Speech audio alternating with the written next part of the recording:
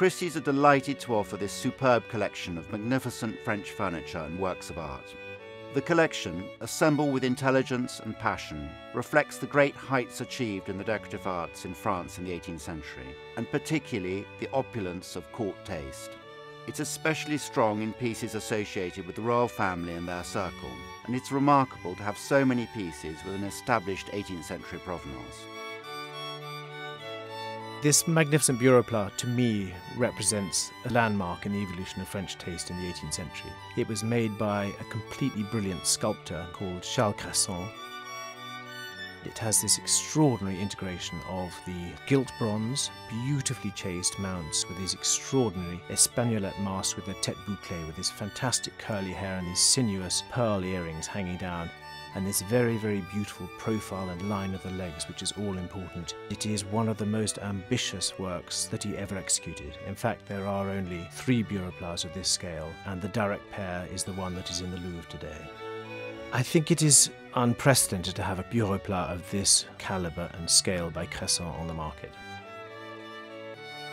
For me, the most incredible piece is the beautifully carved bergère that was made for Marie Antoinette in 1781.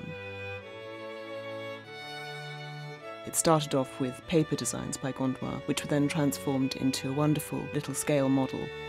The model still exists today, remarkably, and is in the Louvre. But this is the only surviving armchair of the suite, and it's fascinating to not only know that it was made for the Queen, but to see how much care the designers took to make her happy. It's incredibly rare that such a fantastic piece of furniture should come onto the market. We hope that it will excite many collectors and institutions. This clock was made around 1770 by Jean-Michel Mabille, and the sphere was made by a specialist called Martin Baffert for the Prince de Conti, Louis-François de Bourbon, a prince of the royal blood.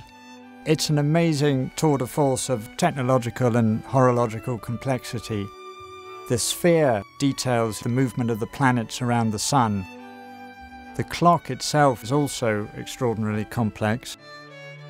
And on the reverse it has an automaton dial which shows the phases of the moon as they progress through the month. This combines incredible craftsmanship, technological complexity, and a princely provenance. It really has everything for a connoisseur collector. This Chinese vase of baluster shape, decorated with a very rare blue and red speckled painted decoration. So the porcelain was made in China and exported to France. Under the direction of a marchand mercier, goldsmiths or bronziers would mount them with precious gilt bronze mounts and create a new work of art.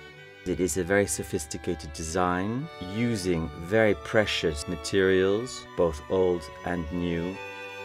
It's the essence of the 18th century in one object. These pieces encapsulate the spirit of collecting, as so many of them have also belonged to some of the most celebrated 19th and 20th century collections. The splendid furniture, the superb ormolu mounted porcelain, the works of art vividly demonstrate the romance and the excitement of collecting.